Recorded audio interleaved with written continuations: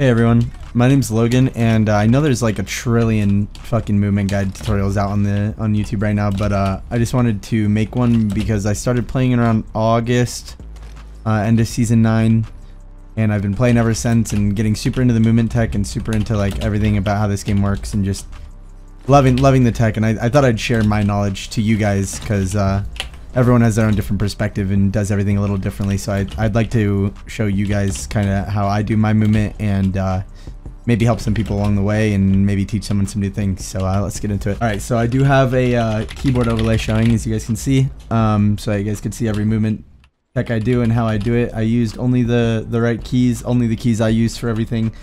So it's a little easier for you guys to see.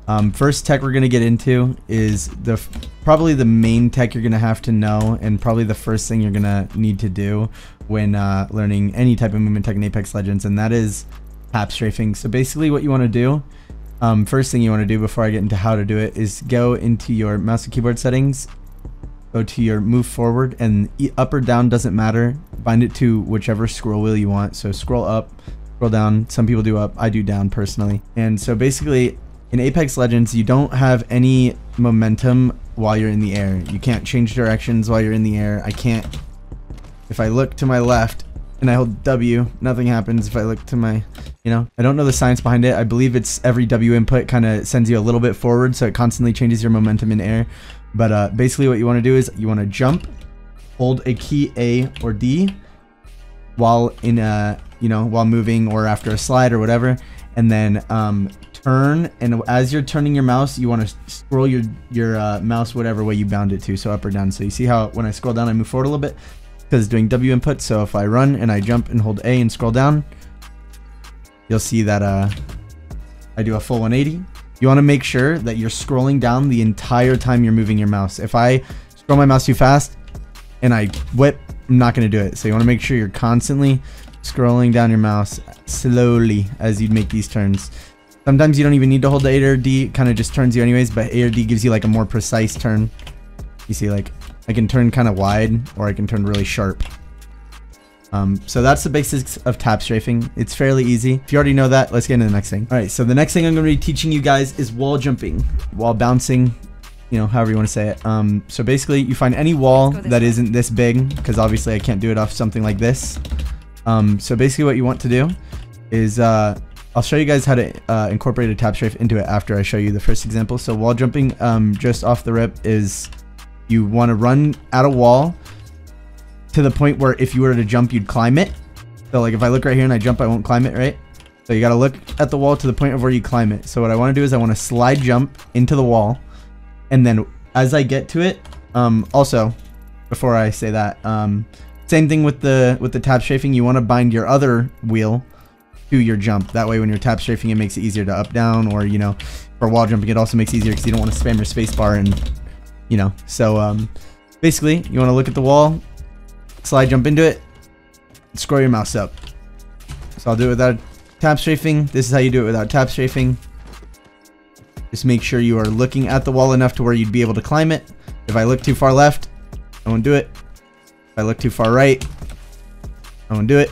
And make sure you're looking enough at the wall, get that jump in. All right, so now we're on to TapStrafing into a wall bounce or wall jump. Basically what you want to do is same thing, taught you TapStrafing. You're going to want to, practice your TapStrafing a little bit, practice your wall jumping a little bit. And when you feel ready, come up to a wall. To practice, I like to go vertically across the wall. That way I can TapStrafe into it. So basically what you want to do is stand out a little bit. If you're too close to the wall, and I try to do it a little too close to the wall, you could still do it, but it won't give you any momentum. So the more momentum out you get into the wall jump, the more momentum out you will get out of the wall jump, if that makes any sense. So the farther away I am from the wall when I hit the wall jump, the farther I will go out of it, if that makes any sense. So first thing you do is you run and you slide, then you want to do your TapStrafe and then wall jump. And then you can also learn, so this is a TapStrafe, wall jump. Yeah? Do it one more time. TapStrafe, wall jump. Now, you can also incorporate a TapStrafe after you do the wall jump. So if I were to go into the wall jump and TapStrafe out of it, I can go backwards. If I were to go into the wall jump and then TapStrafe this way, I can climb that. If I were to go for the wall jump and TapStrafe just straight out, go farther out. See what I'm saying? So for wall jump TapStrafing, it's not super hard.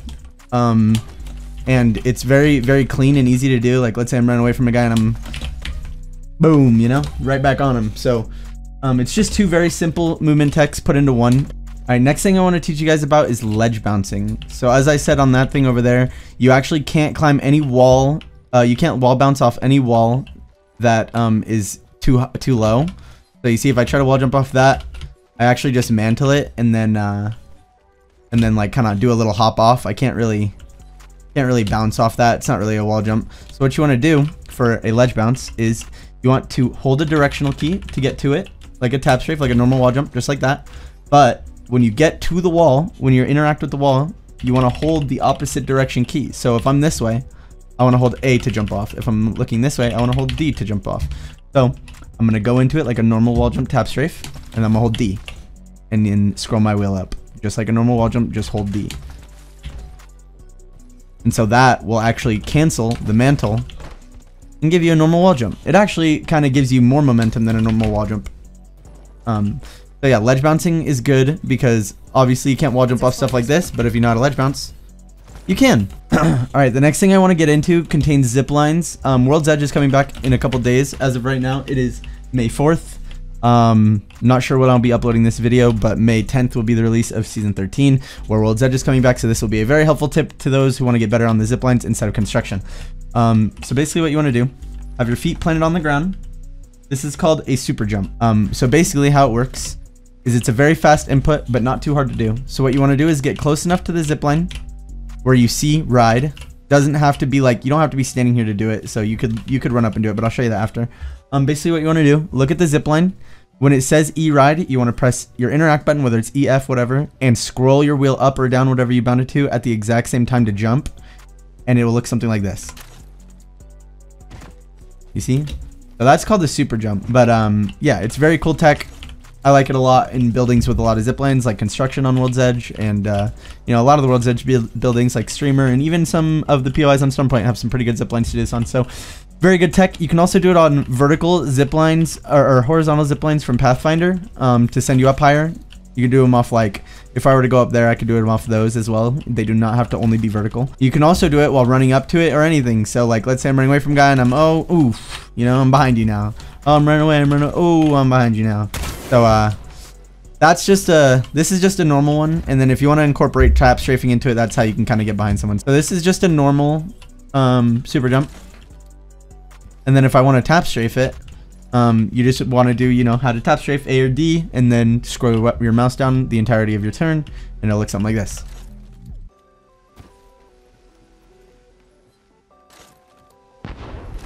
All right, last easy kind of beginner tech before we start moving on to the more advanced techniques. Let's talk about what I like to call redirecting, what everyone calls redirecting, I presume. It's basically a tech where the game, on only mouse and keyboard, I believe, detects every input you do, whether it is A, D, S. When you're in the air, if you press a key, you'll start going that direction. But redirecting is best done when pressing S as well. So if I were to jump, slide, you know, like normal jump slide like that, but I were to press S and A, it would look something like this. So it's basically TapStrafing without having to do the TapStrafe.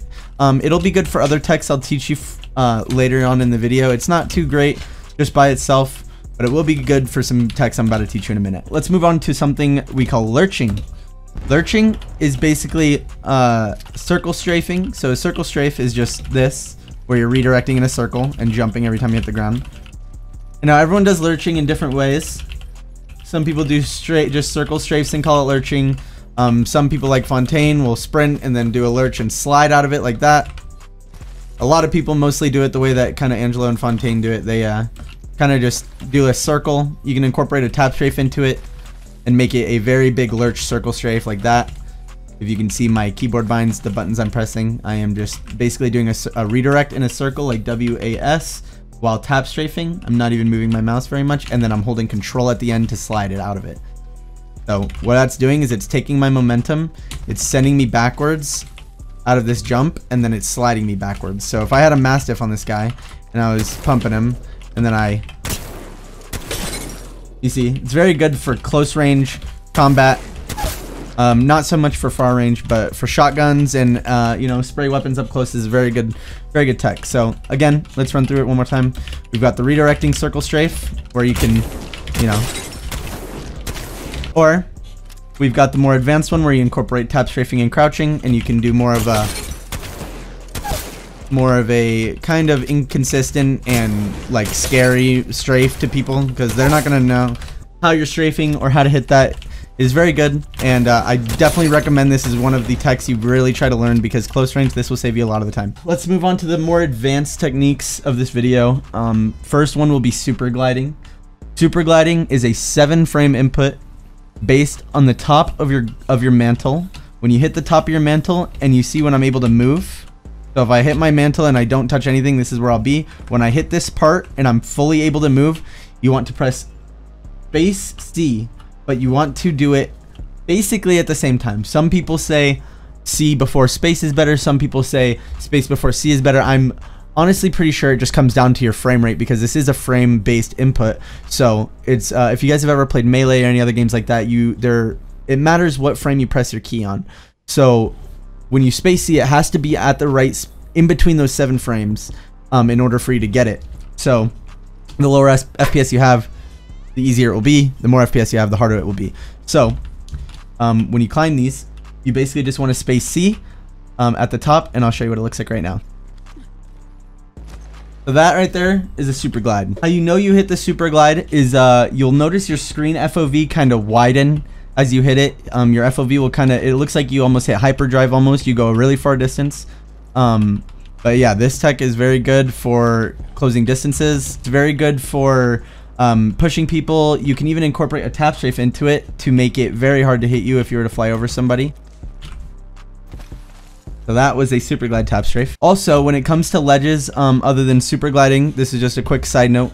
Anytime you climb a ledge and you get up, this is how super gliding actually works, is because you get a immediate momentum boost of a slide. So if I were to climb up this ledge, once I hit the top of this, maybe not anymore because I waited, but if you slide, as soon as you get to the top of this, you'll actually get a full momentum slide, and you can do that any direction. I could slide to the right, I could slide to the left, so let's do it again.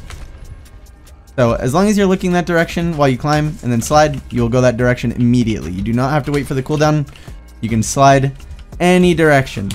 You do not lose momentum. So now knowing that, let's get back to super gliding. So again, you want to climb your climb, and about right here where I can move, I'm going to press S every time. So about when I press S is about when you want to press space C.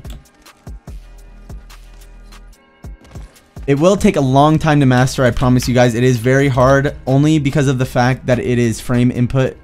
And I know a lot of you might be on high frames and a lot of you might be on low frames, so it might be easier for some of you and harder for some of you. So just keep practicing it and you guys will get it at some point. All right, now that we know super gliding, let's move on to some other super glide things that you can do. With Wraith, a Q super glide will actually take you farther.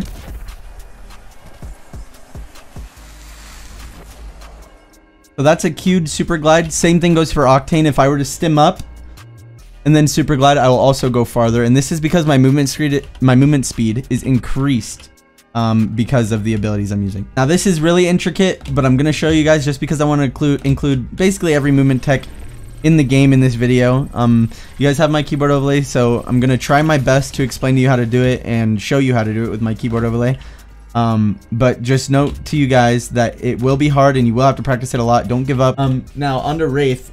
Another very intricate thing you can do with Wraith is you can do what's called a port super glide. So basically you want to take your portal right up on the wall, then you want to climb it, and when you hit the top of your climb, you want to super glide and then click. Setting a portal. So that is a port super glide. The port super glides are very good because you get extreme distance on it and you get to save your port. This is very advanced though, so I'd recommend perfecting or at least getting 4 to 5 out of 10 super glides consistently before trying to attempt this in game, or you know, attempt it as you wish. If you hit it, very awesome for you, but I recommend learning how to normally super glide first because it is very different to try that. All right, next thing I'm going to show you guys is under the wall jump category again. This is called fatigue jumping. Some people call it static wall jumping, whatever you want to call it. Basically what a fatigue jump is it's basically just a wall jump, But as you see, if I jump on the wall and I wall jump without a slide, I actually don't wall jump. I actually just push myself off the wall. Some people like to do that for a little slide boost. So like if I were to jump and TapStrafe off the wall and then slide, I'd actually get this little boost of momentum, as if I just slid to, you know, slide around, which this isn't too good. I wouldn't use this very much, but what I'm going to teach you guys right now is called fatigue jumping. So what fatigue jumping is you basically want to get your fatigue. So you see how if you jump more than once, you get a little fatigue. You're tired. You can't jump very high anymore. So what you want to do, take one jump, get your fatigue, come up to the wall, and just hold W and scroll. This can be mixed in a bunch of ways. If you hold A or D when you do it, you can actually TapStrafe out of them. If you hold, you know, if you hold S, you can redirect out of them. Anything you want to do, you can do out of these. They're very good close range. Let's say there's a guy right here, right? And I have a Mastiff, so I'm going to rush him.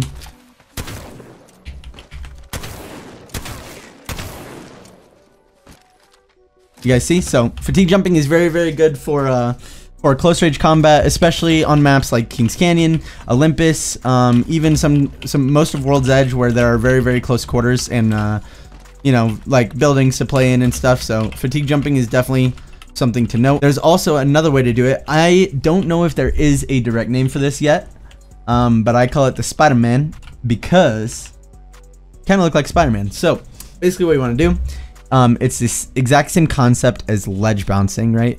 But instead of immediately jumping off the wall, you want to give yourself a little bit to kind of run on it and then jump off. So I call this the Spider-Man because in third-person POV, it kind of looks like you're a spider crawling across the wall, and I'm a fan of Spider-Man myself, so that's why I call it that.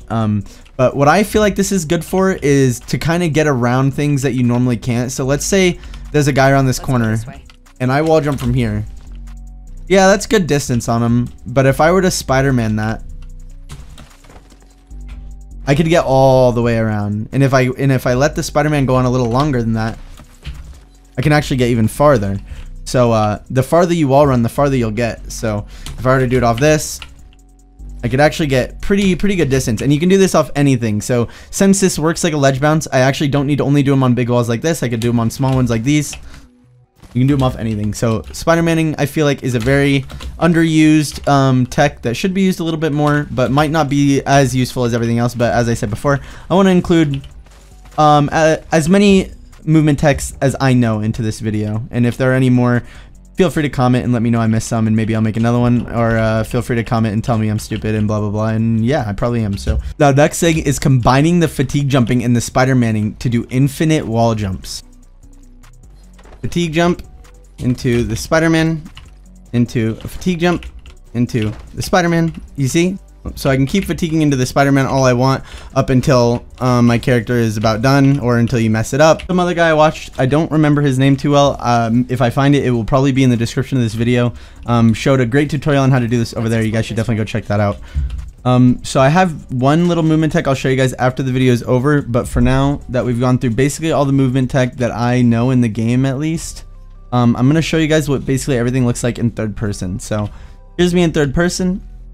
Here's a TapStrafe. As I told you guys earlier, this is what a TapStrafe would look like in third person. So you can show your friends. If they see you doing it like this, it means you're doing it right.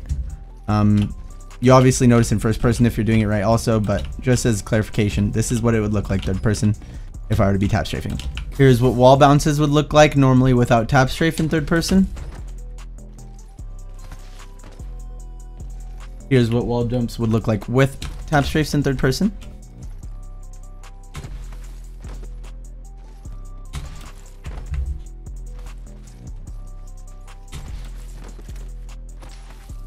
This is what ledge bouncing would look like in third person.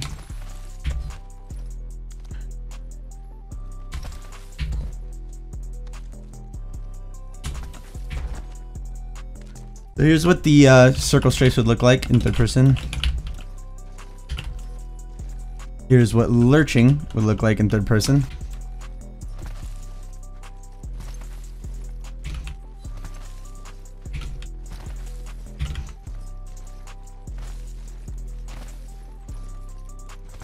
Here's what a super jump would look like in third person.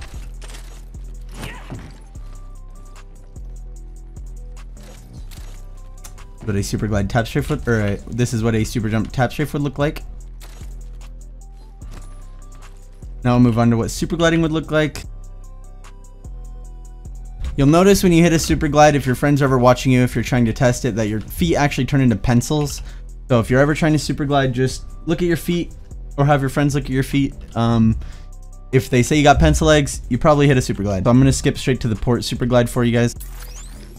Setting a portal. That's what a port SuperGlide would look like. This is what fatigue jumping would look like in third person.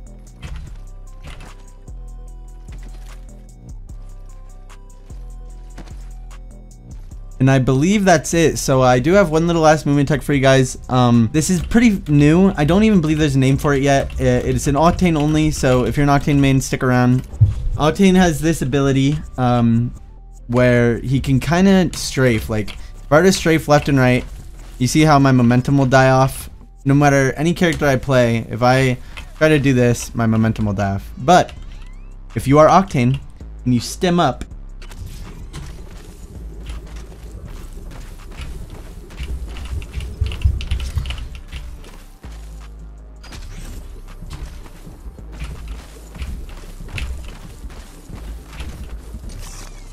so basically what I'm doing is I'm TapStrafing left and right while B-hopping with my scroll up and scroll down to TapStrafe it. So I'm basically TapStrafe B-hopping left and right over and over. But as you see, if I do that, I actually lose momentum over time. Pretty crazy. So what you want to do is every time you hit the ground after one of these and you're about to jump for another one, you want to tap W. So what I do is I will tap W, W, W, W, W, W, W, W, W, W, W, W, W, and you can keep it going for a little bit, but you won't go nearly as fast when you're not stemmed. In third person, this looks pretty crazy, but yeah, I will show you guys a third person POV in just a second. And I guess since I'm already Octane, I will show you guys how to do these, or what the stem SuperGlide looks like in third person.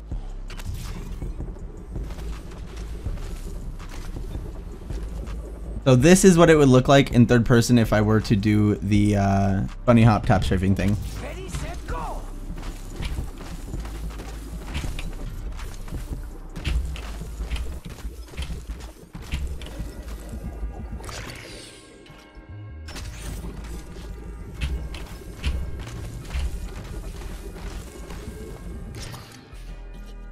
Alright, well, that's basically everything I know. I may have missed some things. Let me know if I did. Let me know if you guys have anything that I don't know about, or anything that I may have missed, anything that I may have not included, you know, all the jazz. Anything movement-wise that I may not have talked about in this. There are some in-game movement techs that I could do. If you guys give this video a lot of love, I'll make another one showing the in-game movement tech that you can do on certain maps. Like on Stormpoint, you can throw a pad at a cannon and actually have your double jump while taking a grav cannon. You can TapStrafe out of gravity cannons. You can do this weird glitch off of tridents.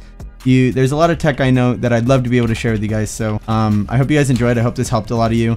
I'm really passionate about this game. I really fucking love Apex Legends, and I love the movement tech, and I love how intricate the game can be and how hard it really is to learn and master. I hope that the way I think about these things and the way I explain them and the way I show them kind of made them a little easier. So thank you all for watching. I appreciate it. And yeah, until next time. Hey everyone, turns out I forgot a few things in the video. Thank you to FiddleDude for helping me put these out. I forgot to show you guys what a quick slide is. So a quick slide is basically where you press S, and then that small S input gives you the momentum to hit a slide if you go forward. So you shift W or just W if you have auto run, and then you should be able to immediately slide forward. So you back up for like 0.5 seconds, go forward, and you should be able to slide out of it at your opponent. So this is good for jiggle peeking corners against people, or you know, anything you need to do. I also forgot to show you guys the third person Spider-Man.